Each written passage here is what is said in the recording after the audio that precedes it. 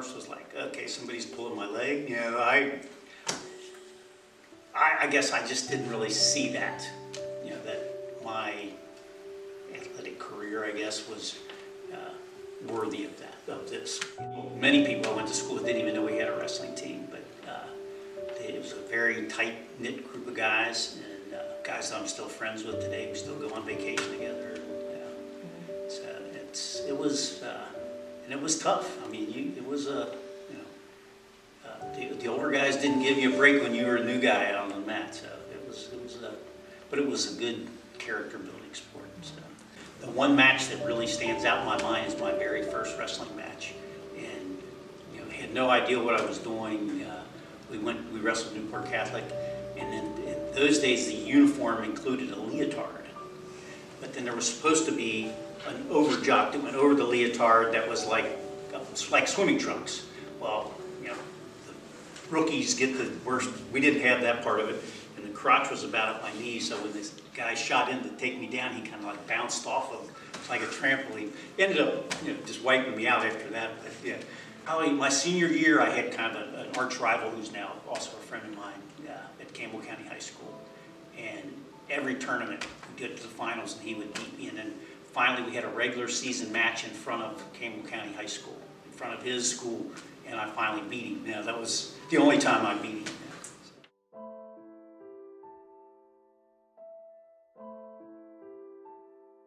Like the guys I was, I tutored under was like John Wimsey, Dickie Bill, Phil Davis, L. Simpson, guys like that.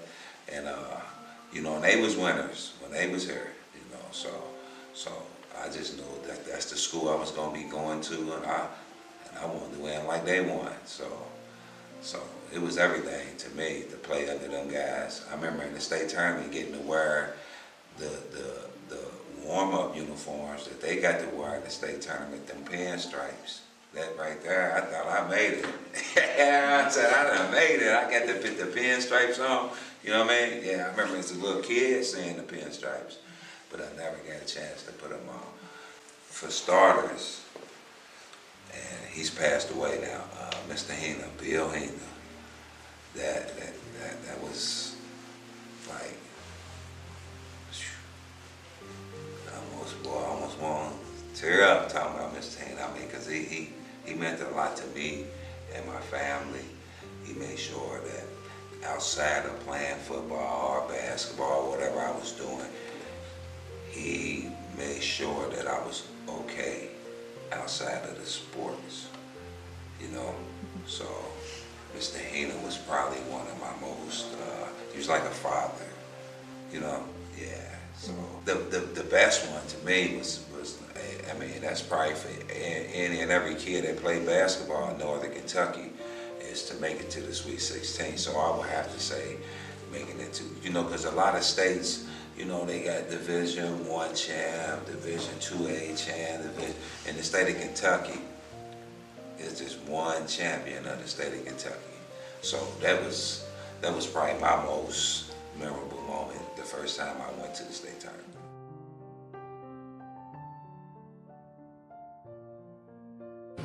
When I first heard that I was being nominated, I was pretty shocked.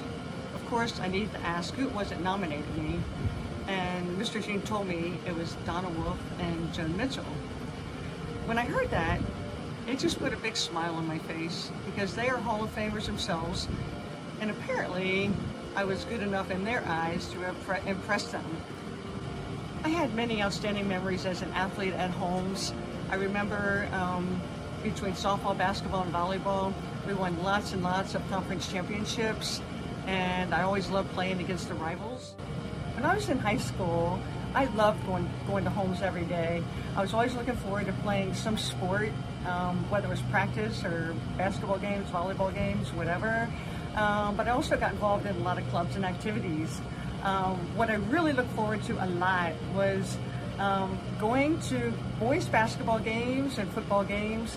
I just remember our field house being like the biggest one in the entire area, and when you went to those games, it was always filled to capacity because the team was so good. There was so much school spirit. There's a lot of people that really influenced me in a positive way, but most of them were teachers. The first two I want to mention are Donna Wolf and Joan Mitchell. And the reason I want to mention them is because I remember when I first got to Holmes, all I wanted to do was play basketball. And they actually taught me into playing volleyball. And I was like, nah, I kind of want to cheerlead, but I ended up giving it a try. And I was pretty bad at the start, but I did get better. And of course, you know, my life would have been way different if I didn't play volleyball. But also, I remember my senior year, they asked me what sport that I wanted to play when I was in college, you know, when I went to college. And I told them I wanted to play volleyball. And they actually scheduled a tryout at the University of Kentucky to play for them. And I really wasn't that interested, but I went ahead and went anyway. But it turns out they ended up getting a scholarship to play at Kentucky, which was really cool.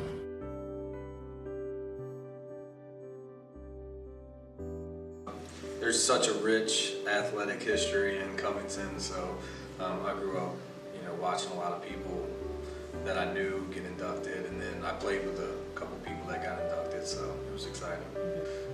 So much fun. It was like pre-technology. So like we were on the start of technology, but we still wrote letters every day and passed letters in between classes. And in order to go see your friends, you had to go outside and hang out. So it was an awesome experience, like from that standpoint. So, and then athletically, we had a ton of athletes on football, basketball, like baseball. Every team was fairly good, and it was a fun time. Well, there was a stretch in my senior year where I hit 4 game winners in a row. And I remember like in the newspaper it said, they called me Mr. Clutch. So like everybody was messing with me about that. But that was really fun. That was an awesome time.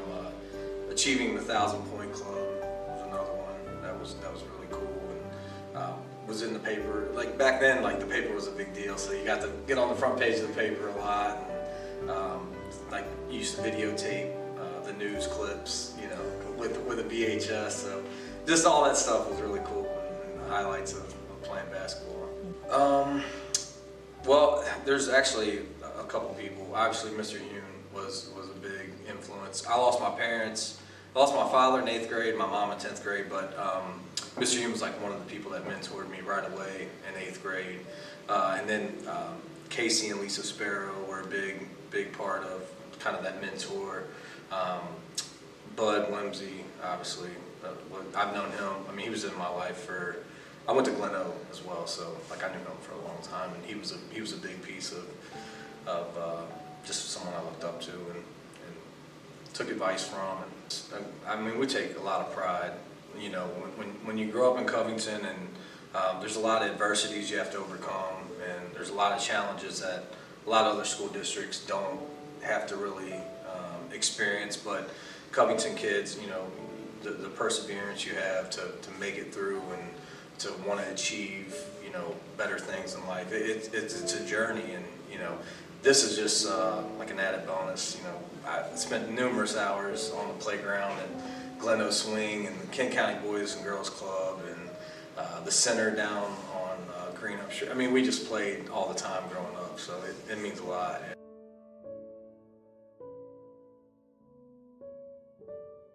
Excited, you know, humbled. What a great honor. You know, all the people that I know that have gone into it, and the people that built this, you know, this place and built that, you know, the Hall of Fame. You know, I started thinking about those people. I mean, shoot, my mom went in a few years ago, and you know, just getting to see different guys go in and people go in that I know is pretty special. When I read the letter, it was, you know, it was kind of took me back a little bit. It really did. You know, I did not expect it. I don't, you know. Obviously, we don't do things for awards and all this, and when you're going through it, it's just part of it. So it was pretty special honor. Mom and Dad said, you know, you keep your grades up, play sports. You can work in the summer when you have free time, and you know, we'll take care of the rest of it. You know, we weren't that well off, but they were blue collar. Mom was a teacher, Dad was a carpenter, so they did what they had to. And you know, I worked the Covington youth programs when I was in high school, and just tried to play every sport I could. I just love playing sports. We were really good. The 9th region looked a little different then. We were in the 35th district, which was, I think it was us, like Newport, Bellevue, Dayton. I think NCC might have been in there. It was very odd compared to now. But the fact that I got to grow up here and see all the teams and all my older cousins and everyone, my mom was teaching here when she had me, and she's been the cheerleading coach. So I've been around all those great teams, whether basketball, football, baseball, soccer, whatever sport it was. I got to grow up being around it. And so when I got here, it was just like, man, I got a chance to put this uniform on. This is pretty special. So, we weren't the greatest in all the different sports, but basketball, I think we were ranked in the state, our senior year, and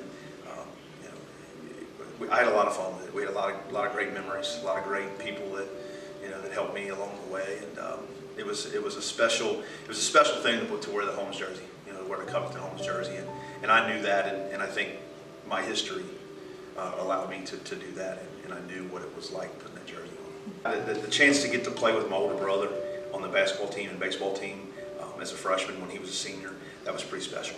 Getting to see that, and then my younger brother was only 2 years younger than me, so we played soccer together. He ended up kicking for the football team and punting after, as I was doing it. Played baseball together, and then he was playing basketball as well. So it was pretty special. And the fact that Mom was Mrs. Holmes down here, and everyone knew her, it was pretty special too. She always had the gigantic button on her sweater. I just remember, and you always heard the squeaky little voice. So it was just, a lot of my family are all of Holmes alumni, cousins and aunts and uncles. So just the fact that I got to do that and kind of go through it with my own brothers was really cool.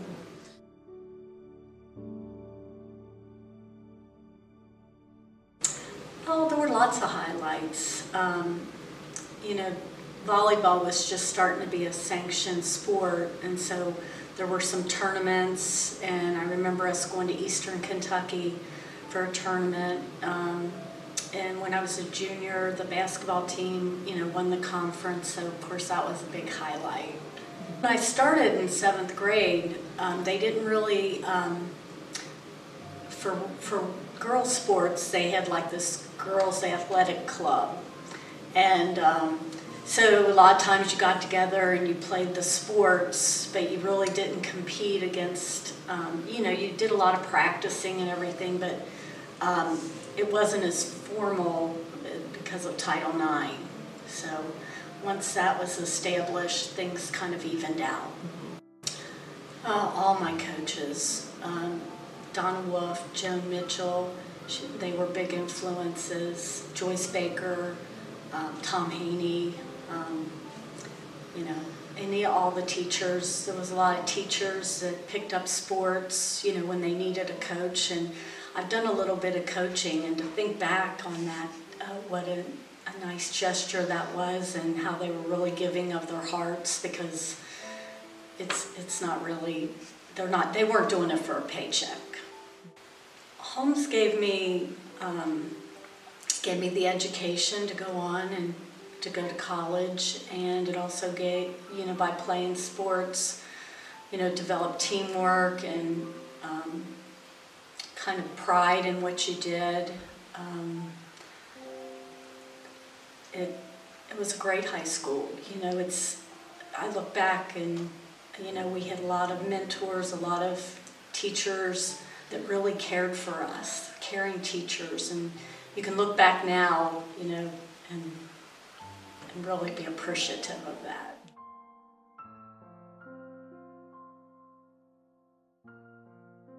I can't tell you how thrilled I am to be recognized into the Covington Independent School System's Hall of Fame in this 50th celebration year of Title IX.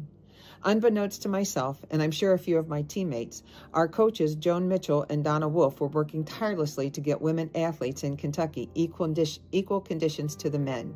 While we were playing our sports, enjoying the camaraderie, doing what we loved, they were in the background working harder than we were for what turned out to be the time of our lives. For that, I am eternally grateful, and thank you just doesn't seem to be enough. Holmes was a second home, if you will, for me and many of us. We spent our days going to classes and our afternoons and evenings going to practices and games. For many of us, we played 2 and 3 sports, and we were a family of our own. We played, cried, squabbled, lost, and won together, all of which made us closer knit. In our free time, we played, cried, squabbled, lost, and won together in many other ways. These are relationships that last a lifetime. Going back to the memories made at Holmes. When I first started playing volleyball and basketball, we played in the junior gym. Not a lot of room to grow. However, with the help of coaches Mitchell and Wolf, we were slowly moved to the field house where we felt like we had made the big time. In my senior year, we found ourselves in a different situation during volleyball season. Coaches Mitchell and Wolf had coached the 3 sports that many of us played. However, they decided to relinquish volleyball to our new coach, Joyce Baker. While we had our reservations, we took to the court with as much gusto as we normally would. It was an adjustment, but we were solid competitors that season, and we made it to the state tournament. We had no warm-ups to speak of, and we couldn't go to the state tourney with just shorts, and we had no money to purchase new attire. So Coach Reynolds Flynn, the men's basketball coach, offered to let us wear the men's basketball warm-ups for the weekend. I'm still not clear on how that happened. Did he offer them to us, or did Coach Mitchell and/or Wolf arm wrestle him for them? If not for sports and the education I received at Holmes, I wouldn't be the person I am today. I went on to play volleyball and softball at Northern Kentucky University on scholarship, where I received my teaching degree in elementary and special education. I received my master's degree and plus 30 from Eastern Michigan University. During my 30 years teaching and coaching career, I feel I've received the biggest blessings that one can imagine. Working with students and student athletes is more than rewarding, and that spark was a result of the experiences I had at Holmes with coaches, parents, teammates, teachers, and many more. I would like to thank all of the former and current members of the Tom Ellis Athletic Memorial Foundation for making all of this possible. Congratulations to all of the inductees, especially my teammates, Molly McDavid Bosom and Brenda Hunefeld Gold. Thanks, and have a great evening.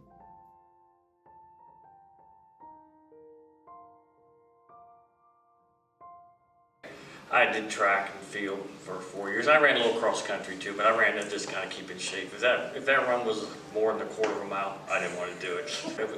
We had some good track teams. We had some good people back then to run track. We had some really good players, runners. Yeah. When I was here, we had a kid named Jesse Housley who was really good, and a work ethic he put into it, just and the coaching. Jerry Lancaster was a coach in it. Him and Mr. Jenks and Mr. Kaiser, they all were good coaches. It was a great school. I thought it was a very good school when I went there. I enjoyed it. I had fun and had some good teachers. Had some good times. When we won the 880 and the regional, that was the biggest highlight, obviously. And breaking a couple of records. We set a couple of records with our relay teams, and I actually tied the 100-yard dash record and that, but those were kind of neat.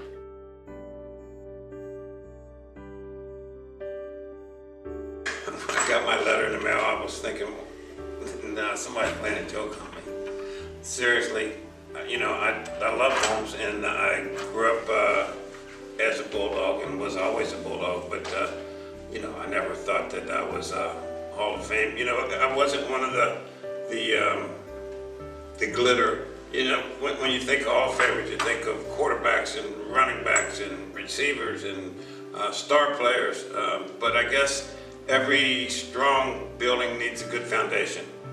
So that's my position. I was the bricks and the foundation that the whole thing was built on or built around. Well, I went to Holy Cross and had 8 years of parochial education, and when 7th grade came around, we played Pee Wee football at Latonia Bears, and we were pretty good. As a matter of fact, our 8th grade year, my last year, we were undefeated, and our defense was unscored on. So then we were recruited. Some of my friends that went to Holy Cross with us, and some of them went to Holmes. Coach Bob Logston, he came to 1 or 2 of our games and said, "Hey, you guys need to come down to Holmes." and Holy Cross didn't have a football team at the time. You know, and some of the guys like Stan Robinson, who turned out to be a great football player. His little brother was inducted into Holmes's Hall of Fame. Robbie Dixon, Mark Walls, Billy Martis. These were all guys that may have stayed at Holy Cross had they had a football team. But you know, one visit when you're an 8th grader is pretty cool. You know, they came in and asked us to come to play ball for them. So yeah, we were excited. Fred Mavis was one of them. He was our principal. Mr. Williams, he was the principal. Of course, my father was the fire chief in Covington, and you know, he went to Holmes. He always wanted me to come down here. And well, of course, Gary Hume. Gary got us all together and put a softball team together. So, but you know, in the 9th grade, you're just lost in the crowd, and then as you progressively get a little bit older, you become a bigger fish. You know, at Holy Cross it was a little pond up there, but down at Holmes, you know, it's this giant school, and you start becoming more popular, and you start getting to know everybody. Holmes is a pretty awesome school. When you're on the field, you know, you have to have your head in everything that's going on around you. People would yell at you from behind your friends, hey, Steve, you know, can't talk to you, go away. So it was pretty neat having the attention down there. And then as you got older, they would have the skilled players down on the field. So the linemen and the rest of us grunts were up waiting to come down. So as my senior year, I wanted to be down there early, because you used to go down and not have your shoulder pads on, and you know, not wear a helmet, and you get to talk to some of the people as they're walking around. So I had to learn to do some of the things that the linemen did, so I could get down there, like long snapping or helping with the plays and things like that. But I wanted to get down there ahead of the game. A lot of discipline, a lot of respect, the never quit. You know, the game's never over until it's over.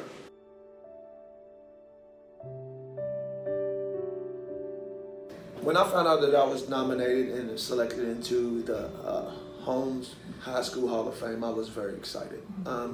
It's an honor anytime you can come back to your home school where you went to school, and basically your stomping ground, to be able to be a part of something as big and as prestigious as the Holmes alumni, Hall of Fame group is amazing. It's an honor, and another special thing is I get to participate in this with my father, so that makes it even double special to me.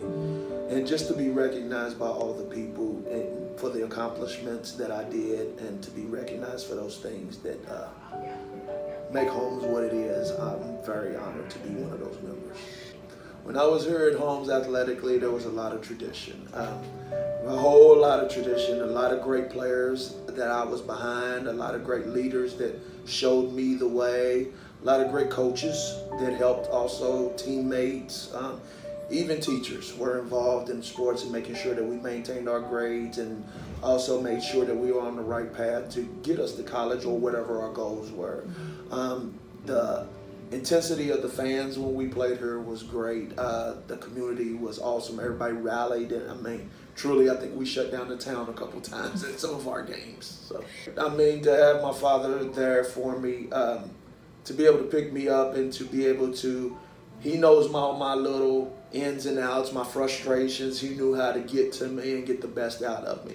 Now, on the flip side, now I challenged him a lot. So he did great. I challenged him a lot being a young teenager, but he maintained and kept me on the right path to be a great young man and try to represent our school as best as I can. And he always said, you're a representation of the school, in the community, your representation everywhere that you go. So hold your head high and make sure that you're doing things right, because people are looking at you. Holmes means everything to me. I went to school here, obviously, and then worked in the community, and back in the community again, and they always welcome me back and welcome me every time with open arms. Even from the first day I stepped foot in Covington from Richmond, Kentucky, they've always welcomed me here, and the community's been awesome. Even from my best friend, Marcus B. Hannon, who's one of my best friends from the first day. He was going to try and beat me up the first day he met me. Now he's my buddy because I had an afro and Chuck Taylor's on. But for him to take me in, welcome me in, and say, hey, this guy can play some ball. Now I became part of the IT group because I could play basketball. So.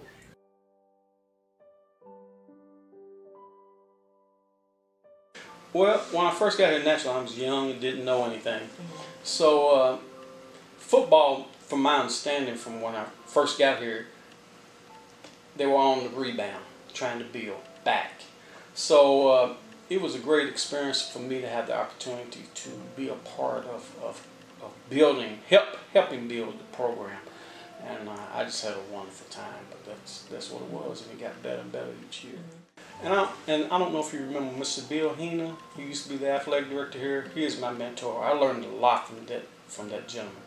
And one thing he always told me, he said, Ken, if you really want your athletes to compete, respect them. Let them know that you respect them, not the opposite. He said, because if they know that you care about them and that you want them to be successful, they will do anything you ask them to do. And that's exactly what happened. It was true. I was very fortunate that I got to coach my children, and I was around them all the time. I don't know if it was good for them or if it was better for me, but it was just a great experience. It worked out really well. Homes means everything. And I mean that wholeheartedly as far as my career. They gave me opportunity, they gave me the start that I needed in life, you know, to raise my family and have an opportunity to support them. And the Covington school system has been really good to me, and it's something I'm very grateful for, and I appreciate everything that they've done for me and my family.